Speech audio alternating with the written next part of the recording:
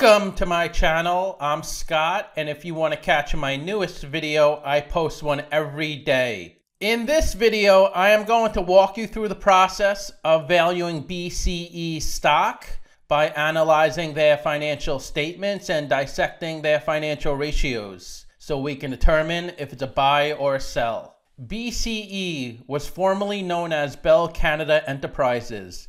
It is a Canadian holding company. The holding company includes telecommunications providers and various mass media assets under its subsidiary Bell Media. It was founded through a corporate reorganization in 1983 with Bell Canada, Northern Telecom, and other related companies. It is one of Canada's largest companies. The company is headquartered in Montreal, Quebec, Canada. It provides mobile phone and cable services. It also owns Bell Media, which holds significant interest in the Montreal Canadiens hockey team and several Toronto sports teams. This company trades in the United States under ticker BCE. We're going to look at the ticker that trades on the Toronto Stock Exchange, also BCE. Let's get started with the model. This is a large cap company, 50 billion market cap. They're trading at $55 a share, and they have 903 million shares outstanding. Let's look at the financials. The way you value a company is you estimate the free cash flows into the future, and then you discount those numbers back to today's value. That's what we're doing in this video. And free cash flow is cash flow from operations minus capital expenditures. This company has positive and consistent free cash flow. It's also pretty high, between $3.3 and $4 billion a year. Net income is the profit and loss on the income statement. It's revenue minus expenses. And that's also positive and consistent, between $2.5 and $3.3 billion. The easiest way to value a company is if they have consistent numbers. They don't have to be good numbers, they just have to be consistent. Then it's much easier to figure out the future. Revenue is the sales for the company, and that's also pretty steady. It peaked in 2019 at $24 billion. It's down to $23 billion in 2020.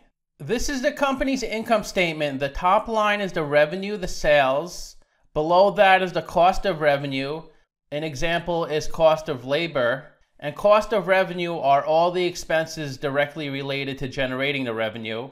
The difference between those two numbers is their gross profit, and that was the lowest in 2020 at $9.6 billion. Below that is operating expenses.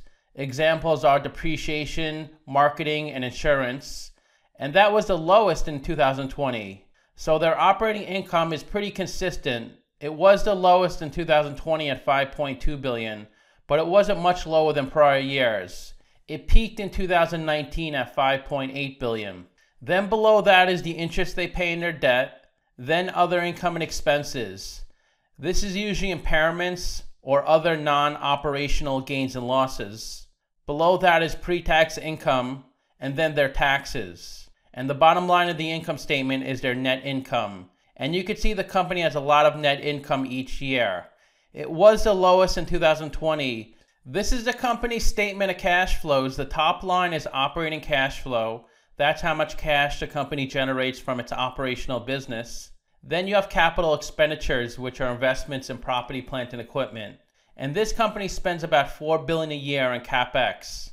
Operating cash flow minus CapEx gives you your free cash flow. Free cash flow is the cash flow that's remaining to pay a dividend, pay down debt, buy back stock, or invest back into their business. They have about $3 billion of dividend payments each year. A lot of their free cash flow goes towards their dividend payment. You can see the company issues capital stock, but also buys back capital stock, so it's not really adding much stock. Same thing with debt. It issues debt each year, but it repays down debt, so it looks like it's buying back more debt than it's issuing. The most important part of any business is their operating cash flow. If you cannot generate positive, healthy operating cash flow, you don't have much of a business. And they do generate a lot of operating cash flow, $7 to $8 billion a year. And you could think of operating cash flow as net income converted to cash, because net income is your accounting profit and loss. It's not actual cash. And the way you calculate operating cash flow, you start with net income, then you have to add back the non-cash items on the income statement. They pass through a $4.4 billion depreciation expense. That's a non-cash item that brings down your net income, but it doesn't affect cash flow. They also pass through $500 million in asset impairments. An asset impairment is when you decrease the value of an asset on your balance sheet and pass through the loss onto your income statement. But that's a non-cash item, so we add it back here. They also had $500 million in changes in working capital. Even though the company reported $2.5 billion of profit, they actually generated almost $8 billion of cash flow. Operating cash flow is a better indicator of a company's health than net income because net income can be manipulated with accounting tricks. Let's look at the capital structure. $21 billion of equity, $26 billion of debt. They're 45% equity, 55% debt. And their WACC is 5.7%. And that's the discount rate we're going to apply to the future cash flows. We estimated 4 years of future free cash flows. We also estimated a terminal value, which is all cash flows past year 4, that's $119 billion. We discounted those numbers back to today using a weighted average cost of capital. We get a value of the company of $108 billion. We divide that by 900 million shares. And we get a calculated stock price of 120. They're trading at 55, so they're trading at a 54% discount. It's a buy according to the model. Simply Wall Street is really close to me. They're at 123, so they're also saying the stock is really undervalued. This is the stock price the last 5 years, so you can see it was pretty steady for a while, then crashed in March, and it hasn't come up too much, so it looks like it's trading at a major discount relative to its all-time highs, and also relative to my model and Simply Wall Street. This company pays a really nice dividend, 6%. And to calculate the dividend payment, you could just multiply the last dividend payment by 4, take that number and divide by the stock price. That's how you get your 6%. And they seem to be raising their dividend each year. They pay out 122% of their net income and 87% of their free cash flow. So there's not much more cash remaining after they pay their dividend payment. They have a really low beta, 0.3, so the stock moves a lot less than the market. It's not volatile at all. The stock has gone down 14% in the past 52 weeks, while the S&P 500 went up 17%. The 52-week low is 46, the high was 64, and the stock is trading below its 50-day and 200-day moving average. When the 200-day moving average crosses above the 50-day moving average, that's called the death cross. That's a bearish signal. About 3 to 5 million shares are traded each day on this stock, and almost all the shares outstanding are on float. Half the shares are held by institutions, and 3.5% of the shares outstanding are shorted. If you invested $10,000 into this company 10 years ago, you'd have $19,500 today. That's an annual return of 7%. RBC is the biggest shareholder at 4%. Then Capital Research, then BMO, then another division of RBC holds 2.4%. Another part of RBC owns 1.9%. It makes sense that a Canadian bank holds a lot of this company's stock. Let's look at their financial ratios. The average PE in the market's 9, the median is 14. PE is stock price over earnings per share. To calculate earnings per share, that's net income over shares outstanding.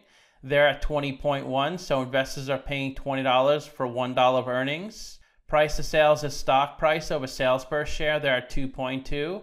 They have a really good price to sales ratio. Price to book is stock price over book value per share. They're at 2.3. They also have a good price to book ratio. The way you calculate book value per share, it's equity over shares outstanding. Equity is assets minus liabilities on the balance sheet, and they have $21 billion of equity.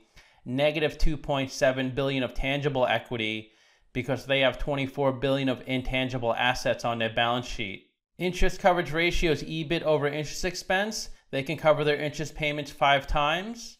ROE is net income over equity. They have a 12% ROE.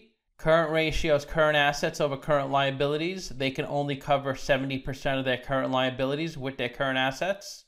And their current assets are $200 million of cash, $4.2 billion of receivables, and $400 million of inventory. They do seem to be undercapitalized. They did have $3.5 billion of free cash flow, but they have negative $2.5 billion of working capital and a $3 billion dividend payment.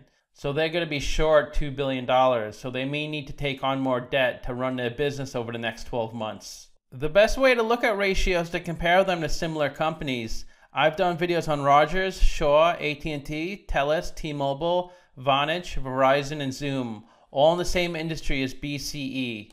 And if BCE has a number in red, they're worse than the average. If they have a number in green, they're better than the average. So they're a little worse in PE. They're a lot better in price to sales and price to book. They're doing bad in current ratio.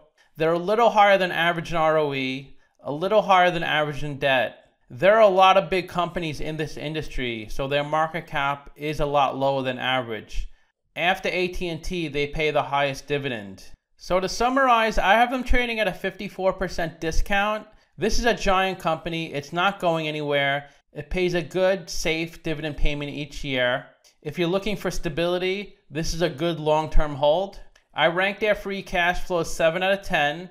They're high and consistent. They're not growing much, but they still report a really strong number. Revenue 7 out of 10. They also have strong revenue. It's not growing much, but it's consistent.